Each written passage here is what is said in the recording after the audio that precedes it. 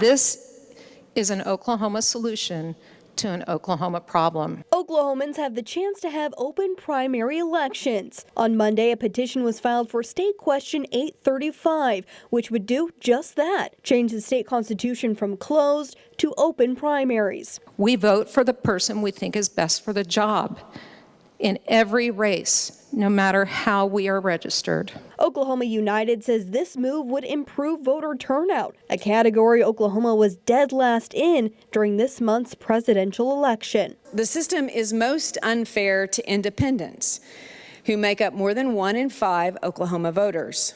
There are over 480,000 independents in the Sooner State, and this voting bloc is growing at a faster rate than either of the major parties. Over half of military service members, active duty and veterans, don't affiliate with a political party. They're independent, like me.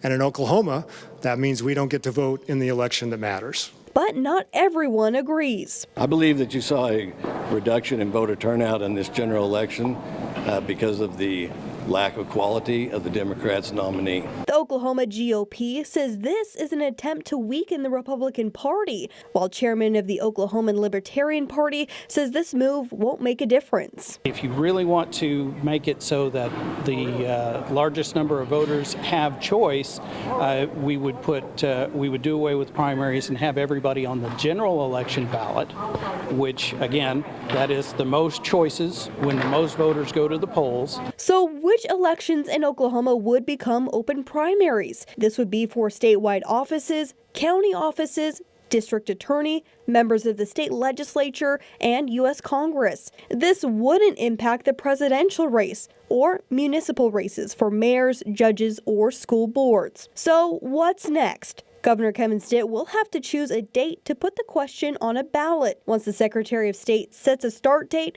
those for the state question will have 90 days to gather over 172,000 signatures. Reporting, Kylie Thomas, KOCO 5 News.